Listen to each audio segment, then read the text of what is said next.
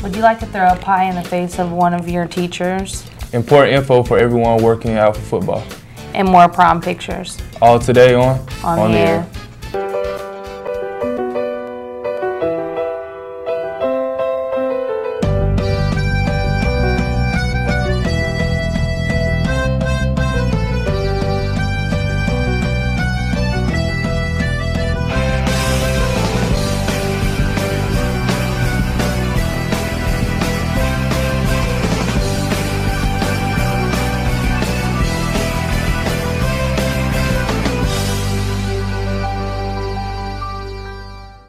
I'm your host, Bree Rice. And I'm your co-host, Colin Walls. And welcome to our show.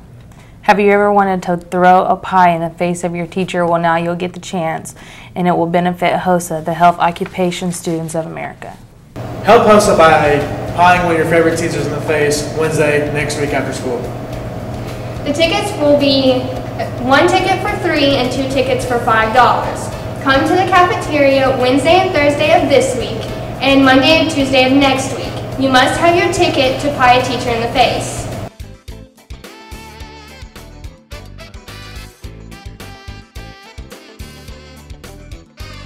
Remember to donate to HOSA so you can pie your favorite teacher in the face next week. Now on to some announcements.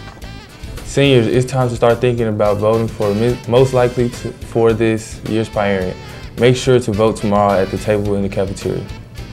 If you're interested in owning and operating your own business someday, then you need to think about applying to the Boss Technologies Paid Entrepreneur Program this summer. You'll learn how to create and run your own businesses. See Miss Selma or Miss Reynolds for an application. Ever wonder how much you owe in your student lunch account? And now you can check it whenever you want with an app on your smartphone. My School Bucks is available for free. Just download it at your favorite app store and you can check your balance anytime. Don't forget to take a selfie and submit it to this year's Pioneering. Just email it to pioneeringolympics@yahoo.com. Make sure it's not profane, you're not doing anything dangerous, and of course, no nudity. Get yours in soon. If you're looking to play sport next year, don't forget to get a physical and get it on file. There are 3 dates this summer where you can get a cheap sports physical for $10. They will be done at the Reed Orthopedic Center starting at 6 p.m. on May 21st, June 5th, and July 29th. Yesterday we presented an interview with Dr. Borf over Better Legacy Week. Today, the Mayor of Richmond shares her thoughts. Good morning, Mayor Hyden. Good morning. Starting from the beginning, could you tell us how you got to be where you are now? Wow. Well, number one, being raised in the family that I am, we were very family-oriented. We helped each other, but we also went out and helped other people. Growing up, on weekends, we always were at grandma's or an aunt's or uncle's house doing for them. So I think that has been the backbone of my whole life, is doing and helping others. And being mayor is certainly doing and helping others. What values were most important to you on the way to your success? Working hard, taking care of people, and doing whatever you can for them. How specifically did you make acting on these values a priority in your life? Well, I've been pretty busy doing it. I can imagine. I've always had a little following of different ones that I've helped, and you know, all my brothers and sisters do the same thing too. So the city's pretty well covered with people helping out, and that's what everybody needs to do. You feel better helping somebody than they are even feel about getting the help. It's amazing what adrenaline it gives to you. Was there ever a moment in which you realized that what you wanted, your goals, your personal goals, achieving them was going to make more, or was going to take more effort than everyone else was putting in?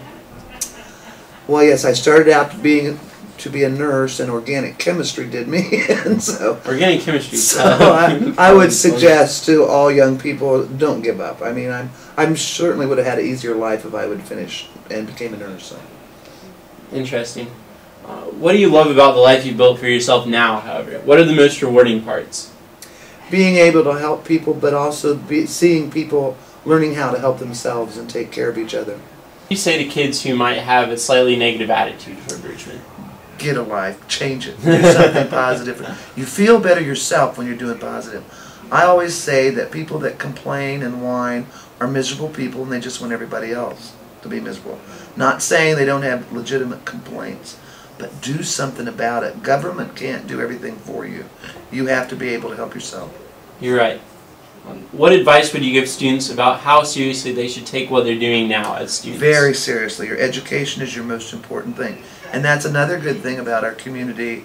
We have enough people seeing the importance of education. No longer are the jobs where you just use your hands.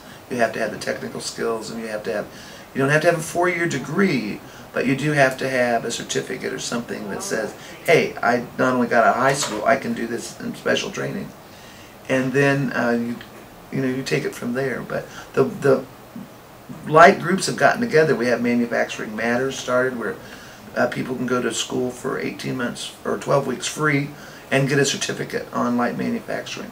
We're going to start an internship program at the high school for the fire department to train young people that are interested in being a firefighter. Give them 2 years of training, and they could be an EMT and start early. But it's just the Excel Center coming to town, where people that have dropped out of school can go back and get their high school diploma. This is all very important. But the main thing is we all have to encourage that early childhood learning, and from the first grade on, encourage kids to stay in school, go to school, and do their best. If they need help, they need to ask for it. And there's certainly a lot of places where they can get help. And there's a lot of people out there. Everybody needs a study buddy. I think even adults need mentors. Attention all football players currently in conditioning. Remember, next week is max out week. See your coaches for more info. More storms on the way later in the Red Devil forecast. Highs today will again be in the lows to mid-80s, and as a cold front moves through later, we could see some severe thunderstorms.